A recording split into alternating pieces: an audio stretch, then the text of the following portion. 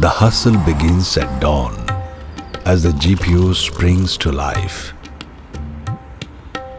And as the day unfolds, you can come and explore the wonders of the GPO firsthand, where you will encounter a myriad of experiences to delight your senses. But beyond the tangible offerings lies an intangible journey. It's really fascinating.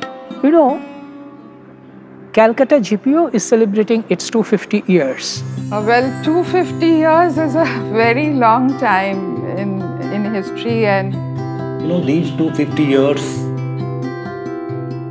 are practically the period that is synonymous with the modern history of our country.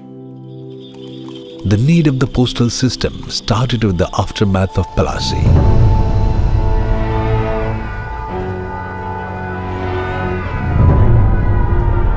In 1765, after the grant of Diwani to East India Company, Clive considered it necessary to tone up the postal system of Bengal. By then, Bengal Presidency had overtaken Madras in importance. Hence, speedier and reliable means of communication was essential. Even before that, there was some kind of dark system, some kind of dark arrangement during Nawabi time. Even during the time of Sher Shah Suri, there was a kind of postal system in India. In 1772, Warren Hastings intervened. He became the first Governor-General of the company in 1773. Now, East India Company, Warren Hastings, as far as I remember, in March 1774, had set up the GPO at Calcutta as the prime post office in their area of control. Mr. Redfern was appointed as the first Postmaster General. Initially, his office consisted of 1 deputy, 1 Indian assistant, 7 sorters, and 15 delivery peons. First thing that comes to my mind is this wonderful structure that was built in 1868. The construction started in 1864, construction of this building, and it ended in 1868. Before that, for more than 100 years, Calcutta GPO was functioning in different places of the city. The history of GPO is not the history of today's building. It has much more to it. Initially, it was situated in the courthouse built by Richard Boshier. Kathleen Bleshiden writes, "This house stood for 60 years on the site where St. Andrew's Church now stands." When Clive initiated the postal reforms, he ordered all letters to be directed to the government house or to this Raj Bhavan for sorting and distribution. But the government house too was small for handling letters. Then, where it was shifted belonged to Mrs. Eliza Fay, the author of The Original Letters from India, and was located at the corner of Church Lane and Hastings Street. But Church Lane was widened by addition of a strip of land taken from old burial ground. From this house, the GPO was shifted to Chaurangi, then to Oil Bazaar, then to Sadar Diwani Adalat at Sadar Street. The roaming office of Kolkata GPO found its shelter in between the current Metropolitan Building at the northern end and the museum at the southern end of Chaurangi. The GPO continued to function from this address till 1807, when once again it was shifted to Bankshall Street. From around early 40s of the 19th century, the postal authorities began to press for a permanent location of the GPO. It was only after the separation of the revolt of 1857 that the Raj decided to construct a permanent building for the GPO. And the building, because of its beautiful architecture and the way it is maintained even today, has turned out to be an iconic building of the city. It's a heritage building and it is easily identifiable. when you see the eastern veranda and the southern veranda, you will see there are Corinthian capitals, which of course you will find in Greco-Roman architecture in Europe. This is from where it was taken by the architect of Calcutta GPO, Sir Walter B. Grandville. In the early years of GPO, in 18th century, towards end, there was an interesting service which was introduced by the East India Company. It is about Palki Dak. People could travel from Calcutta to Benares, Calcutta to Patna by Palki, and postal runners, they used to carry the Palki and transport people from one place to other place. This was done because postal employees were perceived to be aware of all the roads and all the locations. In 1851, the introduction of the telegraph represented a monumental leap forward in communication, marking the dawn of a new era. Furthermore, in 1879, the introduction of the postcard marked yet another significant advancement in postal services. One did feel proud to be part of a system which facilitated this jogajog. Around 1882-83, a Babu working at GPO, a clerk, passed away. And his family was in distress because whatever was his savings, that was not substantial.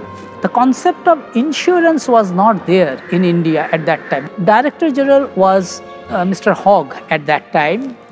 He was touched and he wrote to the Her Majesty's Secretary of State to India that we need some insurance scheme for the postal employees. So the approval came in an express way and postal life insurance was introduced in India.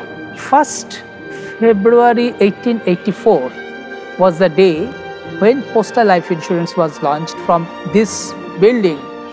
And at one point of time in 1920s, great physicist C.V. Rahman was working as Assistant Accountant General PLI in this office at Calcutta GPO, and under his signature, PLI policies used to be issued to the customers.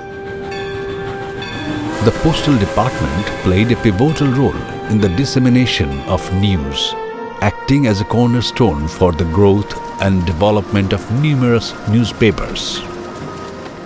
When malarial fever ravaged the city and the countryside alike, it had to organize the distribution of quinine through the counters of post offices. The superstitious belief was one of the major barriers to sell quinine, so the postmen used to dress like god Shiva to and sell quinine in remote areas. This place is full with history. The GPO building is built on the site of the old Fort William. Curzon took steps to perpetuate the memory of the old fort by placing brass strips some on the pavement marking the outlines of the old walls. There is a multi-tier tower clock which was purchased from the manufacturers of the Big Ben in 1896 at a cost of ₹7,000. ব্রিটিশদের যে ঘড়ি কলকাতা শহরে যতগুলো আছে তার মধ্যে একটা অন্যতম ঘড়ি হচ্ছে জিপিও টাওয়ার ক্লক। এরকম ভারতবর্ষে অনেক ব্রিটিশ মেড ঘড়ি আছে, তার মধ্যে আইকনিক হলো Kolkata GPU tower clock. And for the first time when it was installed, the sound of the chimes was so great. It was, almost like deafening, and the people of the square, people who were working in different establishments, they all came together and they complained to the postmaster that please disable the sound, otherwise we will not be able to work. Each corridor, each room, each part of the terrace is part of some incident or other. আমাদের একটা main চাবি আছে, তারপরে আমার south বারান্দা চাবি আছে, গোল গোলের চাবি আছে, ঈদ বারান্দা চাবি আছে, লালবাড়ির চাবি আছে। আপনি এখানে কত বছর আছেন? 30 বছর। Kolkata GPO is the biggest post office of the country in terms of the volume of traffic handled. So besides being the most important post office of the city, there is sorting hub. That sorting center also works here. Secondly, you see that mail motor vans running all over the city, round the clock, 24 hours a day for 365 days a year. These vans, they also originate, these schedules, they also originate from Calcutta GPO and terminate at Calcutta GPO. So operationally, its locational advantage is there, which makes Calcutta GPO a particularly important in the postal system. People have had and still have a lot of confidence in the GPO. So as I said, that GPO always keeps us on our toes and the service always has to be top-notch. In essence, the Kolkata GPO's evolution exemplifies a harmonious blend of tradition and progress. It has not only adapted to the digital revolution, but also redefined its role in the community, becoming a symbol of empowerment and inclusivity. पंक्ति के सबसे आखिर में खड़ा हुआ इंसान है, उसके आंसू हम पोंछ सकें तो हमारे लिए बहुत अच्छा होगा। हम सबको मिलके लोगों की सेवा करनी है, यही हमारा निश्चय है। This is the resolve that we all should have.